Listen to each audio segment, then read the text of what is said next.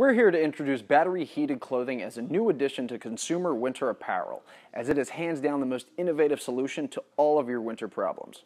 We're going to take a look at how to properly use and care for your clothing's battery pack.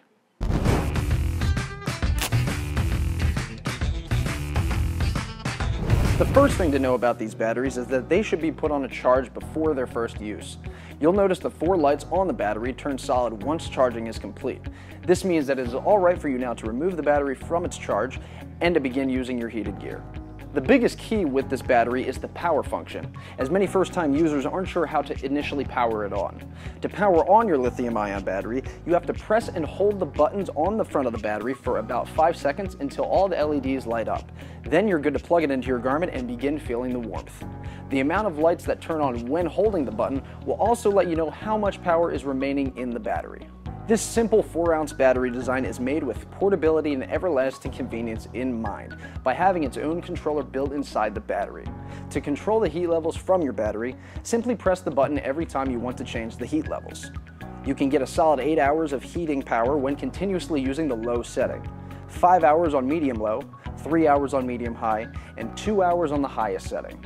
The lowest setting starts out at 85 degrees Fahrenheit and goes up to the highest setting at 135 degrees Fahrenheit, so you can adjust your garment accordingly. The most important part about this battery is proper storage. Make sure when your gloves are not in use during the spring and summer months to routinely charge the batteries about once a month. This prolongs the life of the battery, which can lose power if left off charge too long.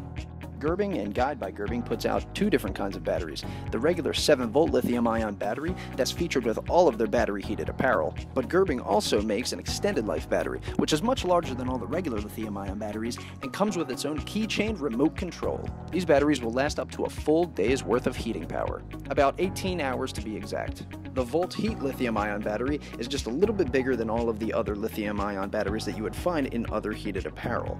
It's about a 1/4 inch bigger than all the usual batteries and is only made specifically for Volt Heat products. It is not compatible with any other type or brand of heated apparel. The 7-volt lithium-ion battery for mobile warming is compatible with all the mobile warming gear and any other heated apparel. Venture Heat makes 2 lithium-ion batteries, the 602A and the 602B. The 602A you'll find mainly in all of the battery-heated clothing that Venture Heat outputs, and the 602B is included with a timer built in that shuts off after a certain amount of time that you'll only find with the heat wraps and therapy wraps.